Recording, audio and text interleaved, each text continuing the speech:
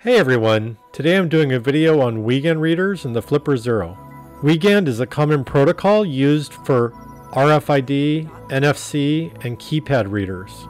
This video will look at the Flipper Zero debug application called Accessor, which is able to read Wiegand signals, but we'll also look at a new Wiegand application I released on GitHub for troubleshooting Wiegand systems. My application allows you to record signals from various Wiegand readers and then replay them to test various controllers. Alright, let's get started. I'm going to launch the Accessor app in the debug folder of my Flipper Zero. The green D0 wire goes to pin A4 on the flipper, the white D1 wire goes to pin A7 on the flipper, and the black ground goes to ground. I'm using quick splice terminals from Amazon, so you don't need to cut into the wires and interrupt the flow.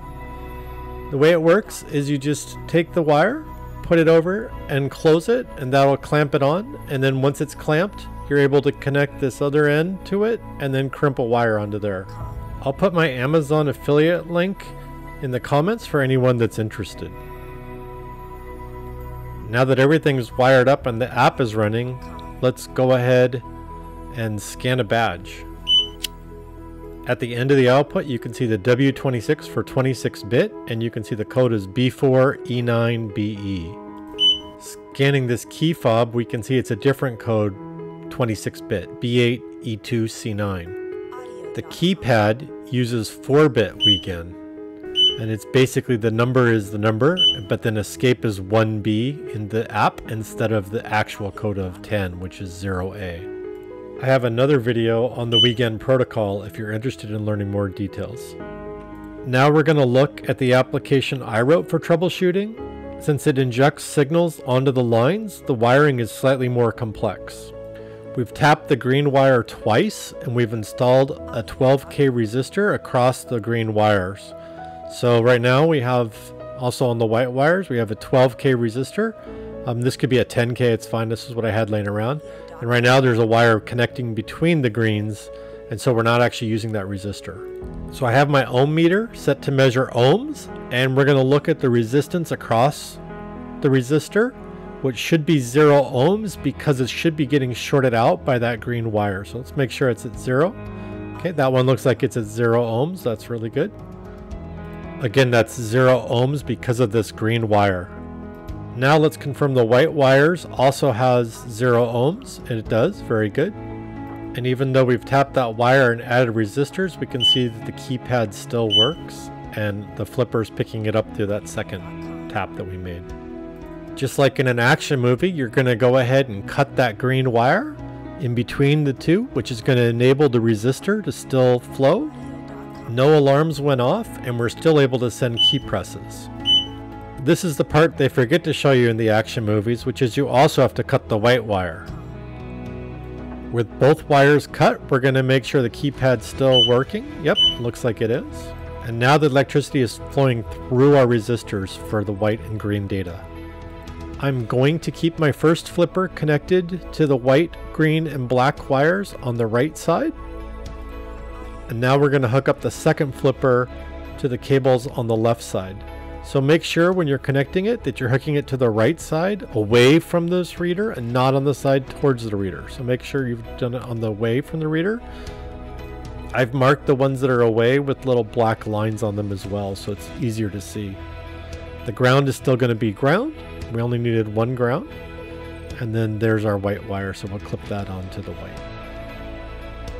So on my second flipper, I've hooked up the white, green, and black wires the same as the first flipper, but it's on the right side of those resistors. So let's go ahead and play that signal. And you can see the other flipper and the door picked up the 26-bit card read signal. For this next demo, I'm going to disconnect the flipper and plug into the second flipper so you can see my application. Alright, so let's take a look at the application. We have instructions, read, and load. Under instructions, it tells you which pins to connect to your Flipper Zero, and it also talks about how to connect the resistor between the D0 and D1 wires. Let's go back and take a look at the read option. So again, it reminds you which wires go to which pins on the flipper. Let's go ahead and read a card. We can see it's 26 bits, and then it also shows us those bit values. As we scroll down, we can see the pulse duration in the period between pulses. And then for 26-bit, it also shows you the parity, and if it was okay or error, the facility code, which was B4 in this case, the ID of the badge, which was E9BE, and the odd parity, if it was okay or error. And then for advanced use cases, you can see the timings of each one of the pulses, and if it was a 1 or a 0 that was transmitted. Clicking the left button on the flipper lets us save the file. I'm going to save this file as badge.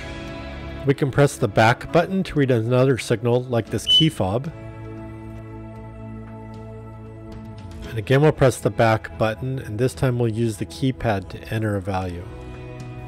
So this time I've pressed 7, which is 0111. This time I'll press the enter button instead. Now let's load our previously saved Wiegand file and pick our badge file, and you can see all of the original information that was there from before is now loaded in, including the facility code, the ID, the parity information, and even the timing of each of the pulses. We can now click on the play button to replay that command, and you can also, if you want, edit the files to change the timings or the data that you're sending. I hope you found this video helpful, and remember, only cut holes in walls you own. I'll post a link to the project in the comments. Please like and subscribe.